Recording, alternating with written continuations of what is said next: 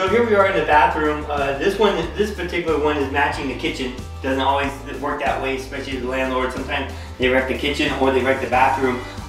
For them to match, the only time I would say that you need to have them match is if they are in touching each other. If they're not, it really doesn't matter. You can make them whichever design you want on each one. So in the bathroom, what's great about it is because the water getting on the vinyl, it has no cracks, no seams, nothing on that. Also, something else that you would want to do is along the tub and even along the wall base, seal that off with some silicone, and that will help prevent any water ever going underneath of it, especially since kids and people sometimes just don't know how to take baths. And so it helps seal up the floor so that way water, if it does get on the vinyl and they don't clean it up, it'll evaporate and not have any issues. And so more than likely, almost all products I would use, or this would be the best one to use in a bathroom, would be vinyl flooring would be the best thing to use. In another unit, this one is again the same landlord where he was nice enough to let us come into this one.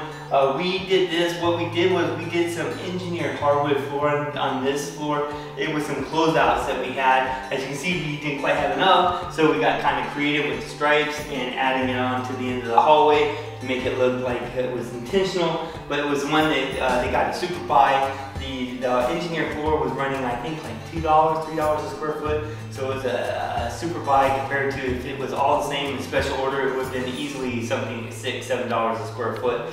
So they said, hey, let's do it, let's make it work. The advantage of engineered floor is usually it's a little bit more quieter, it's not as tappy, it's a softer floor.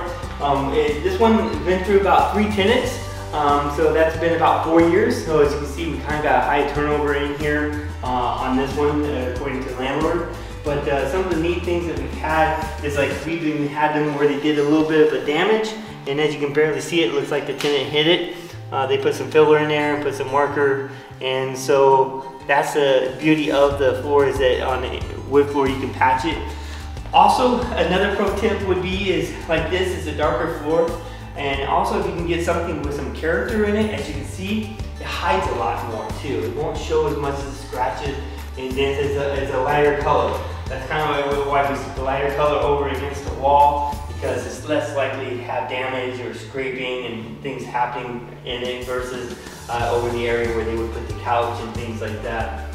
Alright guys, here's some different floorings. I don't have one of them to show you, which is the laminate flooring, but here's like an engineered floor. The engineered floor, unless you have a high-end rental, or that's about the only place I would use it normally. Otherwise, if you can find it on a closeout, it works really great on all grades of rental. What you're wanting to do is on the unit too, it has to have some humidity in it. It can't be super dry, otherwise you can have some issues.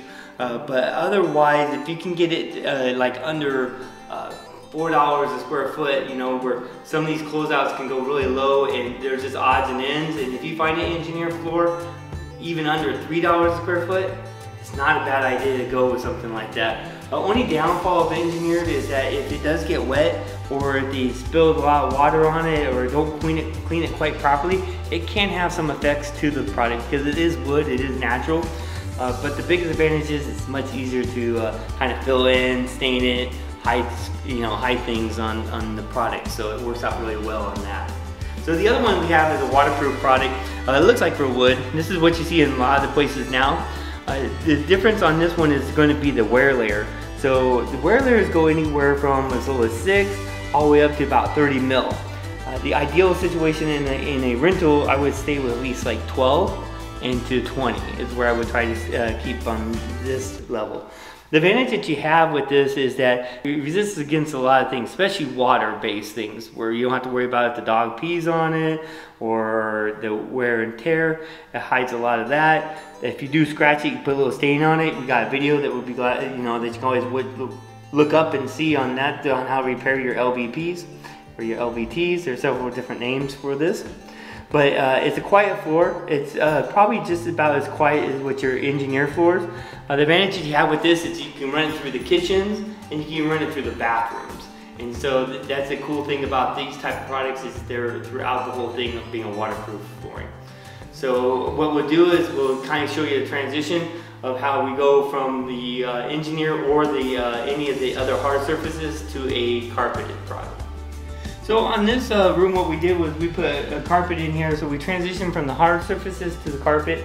Carpet, especially on this unit, it's a second story unit, so this keeps it a little bit more quiet underneath.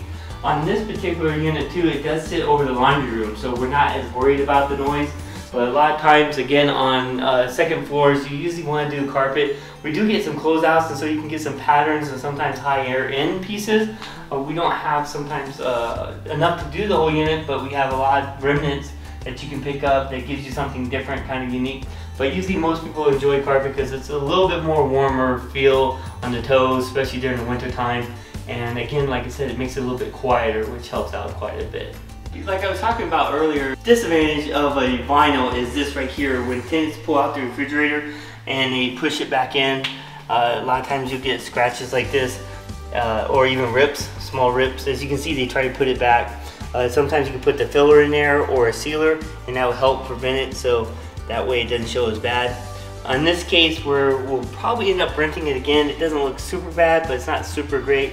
But if we had a scrap piece of vinyl, what we could do is cut out some of these squares, probably like 2 at a time, and replace this section and replace that to get it along the next, to limp it along for at least 1 or maybe 2 more tenants until they damage it again and have to replace it. Now, if we were to put like a LVP or a much harder product in here, even sometimes we've done commercial carpet, it would help prevent this. But again, a little bit more expense. So it sort of depends on the budget and the time frame that you have, and also again the turnovers on the tenants. If you're having high turnovers, then if you can spend a little bit more money on a better product like an LVP or one of the waterproof products, or even a commercial vinyl, then that will help. If it's a higher end unit, again, you can probably get away with vinyl because it will last a long time